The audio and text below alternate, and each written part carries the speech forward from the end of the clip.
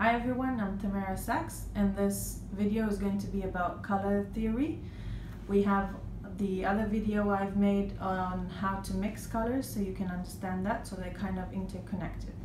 So to continue the color theory, let's look at the color wheel.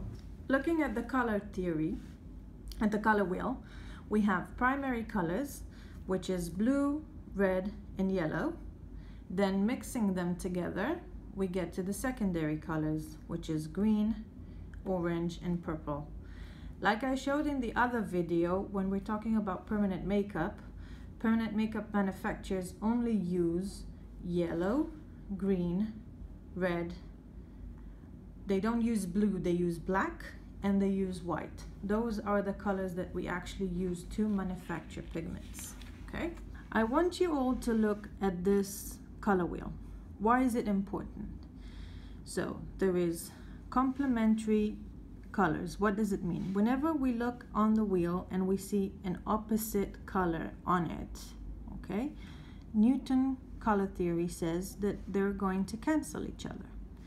So the way we need to know that in permanent makeup is that in many cases we're going to work on previously permanent makeup.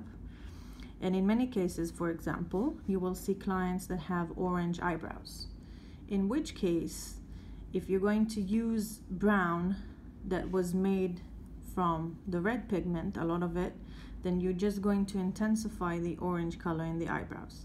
Therefore, technically, you should put a blue base pigment, okay? But we don't do blue on the eyebrows, therefore we normally use green. So we would use a green base pigment to correct orange eyebrows. For example, like a khaki color like I showed in the other movie. For example, the same goes if they have red eyebrows. If they have purple eyebrows, then you want to use a more yellow based pigment, okay, to cancel the purplish look that we have.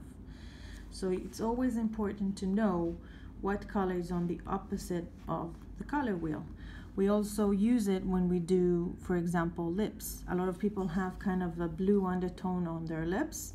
Therefore, I will do first a layer of orange pure pigment, and only then I will apply whatever lip color I want to use on them.